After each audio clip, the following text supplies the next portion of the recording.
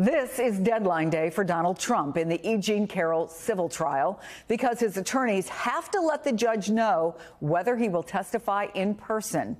Meanwhile, inside the courtroom, Carroll was back on the stand today, where she was asked about social media posts made by the former president. Carroll responded by saying, "I am suing him for saying this very thing. This is why we are here." NBC's Ron Allen is at the courthouse for us once again. Ron, first of all, any indications of whether Trump will testify, and what's the latest from inside the courtroom?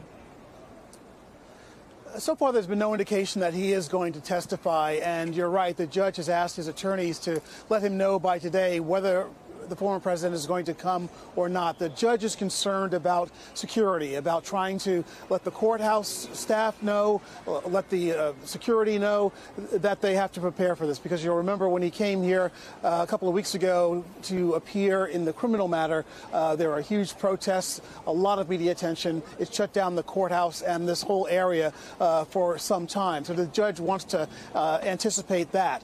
Right now in court, Carroll is back on the witness stand, being questioned by Trump's lead attorney, and they are at the point now where he is questioning her about exactly what happened at Bergdorf Goodman. Yesterday, you'll recall, and for some time now, she has painted a very vivid and graphic description of meeting Trump at the store, that he asks her to go upstairs and help him buy a gift for another woman. They end up in the lingerie department, which is where she says this attack happened.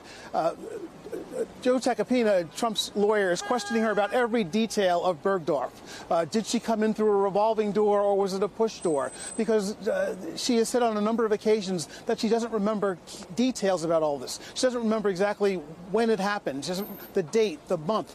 Earlier in her questioning, she was asked about a photograph where she and Trump were seen, and she was asked when that was, where that was. And there are aspects of all this that she keeps saying, I don't remember, but she does say she vividly remembers the attack. And that's what the defense is trying to do, put in the jury's mind the fact that she can only remember this, but she can't remember these other things that she perhaps should. And we expect this questioning to go on through the afternoon, the cross-examination, again, now really focused on what happened at Bergdorf. Why were there no witnesses in this department store on Fifth Avenue in New York? Because no witnesses have come forward to say that they saw Trump and Carroll in the store. She described going up an escalator, 6 flights. No one saw that. She described the area where they were shopping as no store attendants around. Why was that? Again, the defense, Trump's attorneys are trying to convince the jury that her story is unbelievable. That's what they said in opening statements, and that's what they're trying to do now in cross-examination.